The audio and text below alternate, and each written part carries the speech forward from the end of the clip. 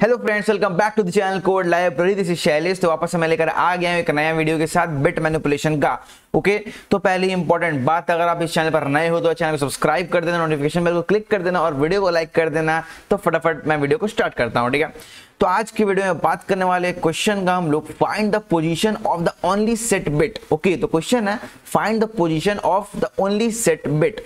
चलते हैं क्वेश्चन की तरफ, देखते हैं क्वेश्चन क्या बोल रहा है। So this video is sponsored by Unacademy. So as you all know that they have started a new goal and the name of the goal is career as a software developer. So if you're a software developer or if you're a college student, I think this is for you. Here you will be getting some weekly live shows by some great people, and yeah, you can go and check it out. The things will be like how to join big tech brands, improve your codeshare profile, architecture breakdown of popular apps, understanding the hiring process and all. Let me take you to the website. So this is the website where you can see that all the great peoples will be taking some shows, and let me show you like Striver, Somyajit, Love. In fact, I am also taking these classes, and like Love is taking the top interview questions. There are several episodes, Facebook, Apple, Netflix, and like that. Let me show one more. Somyajit is taking, and the name of the show is Tech Talks. So yeah, and if you use my coupon code Yogesh, YOGESS, so earlier it is 999. After applying my code, the price will become 899. So I think you can use my code and you can get a 10% discount. And yeah, this is the calendar. You can use this calendar for the shows which will be happening on the daily basis. You can see that in every day all the shows are happening. And also I am also taking one course, and the name of the course is Approaching Code Chef, and this will be happening every Saturday night at 8 p.m. where you will be getting some insights of how to approach a code chef problem, what are the steps you should follow, what are the algorithm you are going to use so that you are not going to get any TLE, how to improve your problem solving skills. So these are the stuff we are going to discuss. I will say you to go and definitely check it out. Okay, so given a number n having only one and all others zeros in its binary representation, मतलब हमें एक n दिया हुआ रहेगा जिसमें क्या होगा हमारा कि सिर्फ एक ही 1 रहेगा और बाकी सब 0 होने वाले हैं उसमें, ठीक है। Find the position of the only set bit, तो हमको उसका पोजीशन निकालना है जो सेट बिट है। सेट बिट मतलब क्या हुआ, जिसका 1 है वैल्यू, ठीक है। जो बिट का वैल्यू 1 है उसका हमको पोजीशन निकालना है, ठीक है। इफ देयर आर 0 और more than 1 set bit the answer should be -1। अगर सेट बिट एक भी नहीं है मतलब क्या वो वैल्यू 0 है, मतलब n 0 है, उसका मतलब बात समझ में आता है आपको वहां साफ एकदम।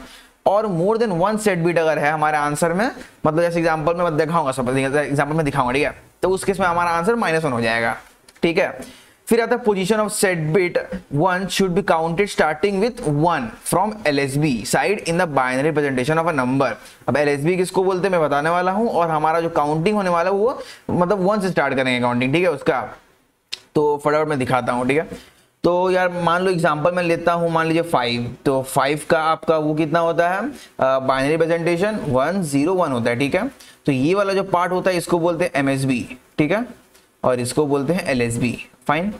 तो बोला क्वेश्चन में कि LSB से काउंट करना, मतलब वो यहां से काउंटिंग शुरू करना है, और जो हमको पहला क्या जो मतलब ऐसा जो नंबर ही देगा जिसमें सिर्फ एक ही सेट बिट होने वाला। सेट बिट तो पता है आपको, इसको 1 को बोलते हैं हम लोग सेट बिट और 0 को बोलते हैं अनसेट बिट, ठीक है, अनसेट बिट, फाइन। तो ये तो पता ही आप लोगों को। और क्वेश्चन में भी मेंशन किया हुआ है अगर एक से ज्यादा हमारा 1 होगा तब उसके हमारा आंसर -1 हो जाएगा। जैसे यहाँ देखिए 5 है, तो यहाँ देखिए यहाँ 2 1 मेरे को मिल गया, 2 1 मुझे मिल जा रहा है, तो इसके इसमें हमारा आंसर हो जाएगा -1, ठीक है। यहाँ एग्जाम्पल देखिए दिया हुआ है, एक है आपका 2, ठीक है, एक 2 दिया हुआ है। तो 2 होता है, तो 2 को आप बाइनरी रिप्रेजेंटेशन में लिखोगे तो कुछ इस तरह लिखा जाता है 2 को, ठीक है। तब इसका आंसर ये देखिए, आप पूरा आपको जो ये दिख रहा होगा बाइनरी रिप्रेजेंटेशन में, वहां पर देखिए आपको एक ही सेट बिट दिख रहा है, ठीक है। तो मतलब क्या ये आंसर हो सकता है हमारा। और काउंटिंग करो यहाँ से शुरू, तो 1 2 मतलब इसका आंसर हो गया 2। काउंटिंग यहाँ से शुरू कर रहे हैं हम लोग LSB से। LSB पता ना कहाँ है, देखिए LSB यहाँ पर है, यहाँ से काउंटिंग शुरू करेंगे तो ये हो गया 1, ये हो गया 2, मतलब इसका आंसर हो जाएगा 2 की सेकंड पोजीशन में हमें 1 मिल रहा है, ठीक है। और यहाँ देख सकते हो यहाँ पर आंसर इसका 2 आया हुआ है, ठीक है। और मैं एग्जांपल दिखाता हूँ, मान लो अगर मैं एग्जांपल लेता हूँ 4, फाइन 4 है, तो उस केस में हमारा देखिए इसका बाइनरी रिप्रेजेंटेशन क्या होता है हमारा 1 0 0 होता है, फाइन। तो अभी अगर आप इसको देखोगे तो इसमें देखिए सिर्फ एक ही 1 है यहाँ पर, तो ये आंसर हो सकता है हमारा पॉसिबल। यहाँ से काउंट करोगे LSB से तब ये 1 2 3 मतलब क्या हुआ, इसका जो ये है आपका पॉइंट है वो होने वाला है 3, ठीक है, पोजीशन होने वाला है सेट बिट का 3। उसी तरह अगर 10 लेते हो 10, तो पता क्या होता है आपका 1 0 1 0, कैसे, ठीक है, 1 2 4 8, 8 ये वाला होता है, ये 2 10, तो ये हो गया 1 0 1 0। तो यहाँ पहले ही दिख गया आपको क्या कि दो सेट बिट यहाँ पर, मतलब एक से ज्यादा है, तो इसके इसमें आंसर हो जाएगा -1। अब मैं आपको एक कॉमन चीज दिखा रहा हूँ जो आपको मतलब ऑब्जर्वेशन दिख रहा होगा, ठीक है। आप 2 को लो, 4 को लो, 8 को लो, 16 को लो, 32 को लो एंड सो ऑन। मतलब क्या हुआ कि ये सब देखिए 2 के पावर में सब नंबर्स है, मतलब 2 कैसे लिखते हैं, ऐसे लिखते हैं, 4 हम लोग ऐसे लिखते हैं, 8 हम लोग ऐसे लिखते हैं, 16 हम लोग ऐसे लिखते हैं, फिर 32 आगे आएगा और एक 0 लग जाएगा। और देख सकते हो जो नंबर्स आपके 2 के पावर में हैं उसमें सिर्फ आपको एक 1 देखने को मिल रहा है, ठीक है। बाकी जितने भी नंबर्स वहां एटलीस्ट आपको 2 1 देखने को मिलेगा ही मिलेगा, ठीक है। तो समझ में आ रहा है आपको, यहाँ पर दिख ही रहा है, ये है 2, ये 4, ये पर 8, ये 16, फिर आ गया 32, फिर 64। मतलब जो 2 के पावर पे जो नंबर्स है उसमें आपको सिर्फ एक 1 देखने को मिल रहा है, बाकी सब में आपको एक से ज्यादा मिल जाएगा, और एक 0 भी होता है जिसमें एक भी 1 नहीं है, तो इसलिए यहाँ मेंशन किया था क्वेश्चन में, या तो 0 या तो 0 या मोर देन 1 सेट बिट, ठीक है। तो 0 एक एक्सेप्शन केस होगा जिसके लिए आंसर हो जाएगा -1, क्योंकि इसमें एक भी 1 नहीं है, ठीक है। तो समझ में आ रहा ना आपको क्या मैं बोलना चाह रहा हूं, जितने भी 2 के पावर्स में जो नंबर्स है वो सब नंबर्स हमारे पॉसिबल आंसर होने वाले हैं, ठीक है। और बाकी जितने भी नंबर्स है वो आंसर हमारे नहीं होने वाले, क्योंकि उसमें एक से ज्यादा सेट बिट मिल जाएगा हमें। फाइन, अब बात ये तो पहला पॉइंट पता चल गया आपको कि कैसे हमको थोड़ा सा डिस्टिंग्विश करना नंबर को जिसमें हमारा आंसर पॉसिबल हो सकता है, ठीक है। तो ये सब पॉसिबल आंसर हमारे हैं।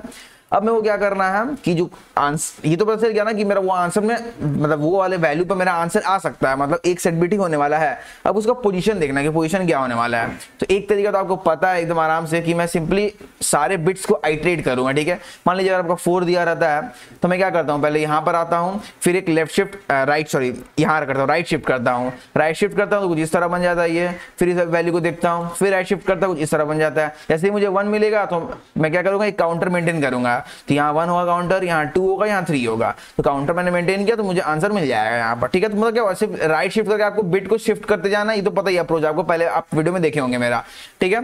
तो ये अगर अप्रोच करेंगे तो आपका आंसर आराम से आ जाएगा। इसमें और एक अप्रोच है, तो पहले इसका कोड बता दूं, ये वाले अप्रोच का कोड बता दूं पहले मैं, ठीक है। तो देख सकते हो पहला बेस के सिंपल है, अगर n 0 है हमारा तो रिटर्न -1, कोई दिमाग नहीं लगाना यहाँ पर। नेक्स्ट चेक करना अगर वो पावर ऑफ 2 पे अगर वो वैल्यू है तब हमारा आंसर हो सकता है वो, नहीं तो नहीं होगा। तो आपको मैंने पिछले वीडियो में बताया था कि पावर ऑफ 2 कैसे निकाला जाता है, कि कोई भी नंबर पावर ऑफ 2 में है कि नहीं, चेक कैसे किया जाता है। इफ n एंड n -1 करोगे तो अगर आपको ये नहीं समझ में आ रहा कंसेप्ट तो जाके मेरा हाईली रिकमेंड करता हूं मैं वो वीडियो को जाके देखिए मेरा, पावर ऑफ 2 कैसे चेक करते हैं एक नंबर को कि पावर ऑफ 2 में है या नहीं, इसका मैं कंसेप्ट बताया हूं, लिख के सॉल्व करके दिखाया हूं अच्छे से, ठीक है। तो जाके देख लीजिए पहले वो कंसेप्ट को। इफ n एंड n -1 अगर 0 होता है मतलब वो पावर ऑफ 2 है, ठीक है। जो n है वो आपका 2 टू द पावर x में रिप्रेजेंट किया जा सकता है, मतलब वो हमारा आंसर हो सकता है, ठीक है। अगर ये इफ नहीं आता है, मतलब ये इफ को फॉलो अगर नहीं करता तो एल्स, तो मतलब क्या हुआ आपका वो पक्का एक से ज्यादा होगा 1 उसमें बाइनरी रिप्रेजेंटेशन में, ठीक है। वो 2 टू पावर में नहीं आता है तो उसके लिए आंसर सिंपली हो जाएगा -1, ठीक है। अब आते अंदर जो हमारा 2 के पावर पे आता है, ठीक है। तो एक ले लिए मैंने काउंटर निकालने के लिए, ठीक है। फिर दूसरा मैंने चलाया व्हाइल लूप, तो पता ही आप लोगों को जब तक मेरा n एग्जिस्ट कर रहा है मैं काउंटर बढ़ाते जाऊंगा और n को सिंपली राइट शिफ्ट करते जाऊंगा एक एक करके, मेरा काउंटर में बेसिकली आंसर ही आ जाएगा और रिटर्न कर दूंगा C, ठीक है। तो मैं आइटरेट करके यहाँ दिखा भी दिया हूँ, यहाँ पर जैसे 1 0 0 था तो फर्स्ट टाइम आपको ये मिला, ठीक है। तो 0 कहाँ चला गया, हाँ 0 है, तो क्या करूंगा मैं सिंपली काउंटर बढ़ा दिया, ठीक है। फिर जब मैं एक राइट शिफ्ट किया तो इस तरह कुछ आ गया, यहाँ आया, फिर देखिए मैंने काउंटर इंक्रीज किया, ठीक है, और फिर राइट शिफ्ट कर दिया उसको। फिर जब नेक्स्ट आया ऐसा कुछ देखने को मिला हमें, फिर मैंने क्या किया काउंटर इंक्रीज किया, राइट शिफ्ट कर दिया। अब नेक्स्ट ये खाली हो गया, मतलब 0 हो गया। तो मतलब क्या हुआ 1 2 3 बार आपका लूप चला, तो आपका C पे आपका 3 आंसर आ चुका होगा उसके लिए, मतलब 4 के लिए, ठीक है। और रिटर्न हो जाएगा C, बस इतना ही करना था। तो इसको एक बार सबमिट करके दिखा देता हूं और फिर आपको बताऊंगा नेक्स्ट अप्रोच, ठीक है। कंपाइलेशन क्या बता रहा है यहाँ पर n, अच्छा यहाँ मैंने कैपिटल N लिख के रखा है, इसको स्मॉल n कर दो। अब मैं अगर रन करूंगा तो हमारा आंसर सही आ जाएगा, ठीक है। यप, तो आंसर हमारा सही आ गया है, प्रॉब्लम सॉल्व सक्सेसफुली, फाइन। तो ये हुआ फर्स्ट अप्रोच। इसका टाइम कॉम्प्लेक्सिटी होना है log n, क्योंकि मैं वाइल लूप चल रहा हूँ इसीलिए सिर्फ आपके जो बाइनरी रिप्रेजेंटेशन के जितने आपके बिट्स है सिर्फ बिट्स में आपका लूप चल रहा है, तो ये होगा आपका log n, ठीक है। तो अगर log n से इतना आपको मैं बार बार log n बोल रहा हूँ तो उससे एक अप्रोच भी हो सकता है log n से, ठीक है। तो क्या अप्रोच होगा मैं दिखाता हूँ आपको। ये तो पता है ना आपको कि आंसर कौन होने वाला है आपका, ये 2 4 8 16 ये सब होने वाला है। और यही पता है आपको जो ये वाला आपका नंबर है जो बिट्स है उसके पक्का जो लास्ट में बैठा है 1 वही होने वाला है आपका 1। ऐसा तो नहीं ना आपका कि 0 0 1 0 इसे आपका दे दिया कोई नंबर, ऐसा तो नहीं होने वाला है। आपका कोई भी नंबर रहेगा 2 तो उसका देखिए लास्ट में आपका आंसर आने वाला है। अगर ये है 4 तब भी इसका लास्ट में आंसर है, अगर 8 है तब भी इसका लास्ट वाला आंसर, मतलब देख सकते हो आप यहाँ पर। इसका देखिए लेंथ देख लीजिए 2 तो इसका 2 ही आंसर है। इसका लेंथ देखिए 3 है, इसका आंसर भी 3 है। इसका लेंथ देखिए 4 है, इसका आंसर भी 4 है। समझ में आ रहा है आपको क्या मैं क्या बोलना चाह रहा हूँ, क्या बोलना चाह रहा हूँ समझिए आप। अगर आप लॉग ये करते हो, log n बेस 2 अगर निकालते हो इस नंबर का, तो आई थिंक आपको नंबर ऑफ डिजिट्स मिल जाएगा। कैसे मैं दिखा रहा हूं। अगर आप करते हो log 2, ठीक है, log 2 बेस 2, तो ये आपको मिल जाएगा 1। अब हम लोग अगर उसमें खाली से +1 करते तो उससे आपको मिल जाएगा number of digits. Number of digits मतलब क्या हुआ, वो नंबर ऑफ डिजिट्स बोलो या फिर उसका लास्ट वाला वैल्यू बोल दो, ठीक है। अगर आप करते हो log 4 बेस 2, इसको कैसे लिख सकते हैं हम लोग, log 2 टू दी पावर 2। फिर लिख सकते हैं इसको हम लोग log 2 बेस 2, और जो 2 है बाहर आ जाएगा। ये log 2 बेस 2 क्या होता है 1, 2 इंटू 1 आपका हो गया 2, ठीक है, और 2 + 1 आपका हो गया 3। तो 4 के लिए आंसर 3 हो गया आपका। 8 के लिए भी डिराइव करके दिखा देता हूं मैं। log 8 बेस 2 है, ठीक है, उसको हम लोग क्या लिख सकते हैं, log 2 to the power 3 base 2, ठीक है, 3 बाहर आ जाएगा आपका। log 2 बेस 2, log 2 बेस 2 क्या होता है आपका 1, ये दिख रहा है आपको 1, तो क्या हो जाएगा 3 इंटू 1 3 हो जाएगा, और सिर्फ +1 मैं करूंगा तो हो जाएगा 4। तो ये 4 हो गया आपका 8 के लिए। और देख सकते हो आपका जो 8 है उसका आंसर 1 2 3 4, आपका 4 ही आंसर आ रहा है।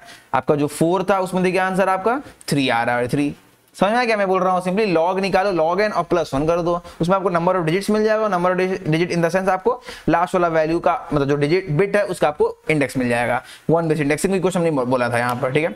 तो फटाफट मैं ये पार्ट को चेंज करता हूँ, ये वाइल लूप को सिंपली मैं हटा देता हूँ और यहाँ पर बस सिंपली log 2 ब्रैकेट में n और सिर्फ +1 कर दूंगा, बस काम खत्म। फिर सबमिट कर दो और कुछ नहीं करना। वो वाइल लूप काटा के सिर्फ log 2n मतलब log n बेस 2 आपका और +1 कर दिया और रिटर्न कर दिया सी को, बस वही चेंजेस किया। देख सकते हो ये भी सही हो गया सोल्यूशन हमारा। तो इतने सोल्यूशन था। होपफुली अगर वीडियो अच्छी लगे तो वीडियो को लाइक कर देना, चैनल पर नए हो चैनल सब्सक्राइब कर देना। तब तक मिलते हैं नेक्स्ट वीडियो में, ठीक है, तब तक के लिए बाय बाय।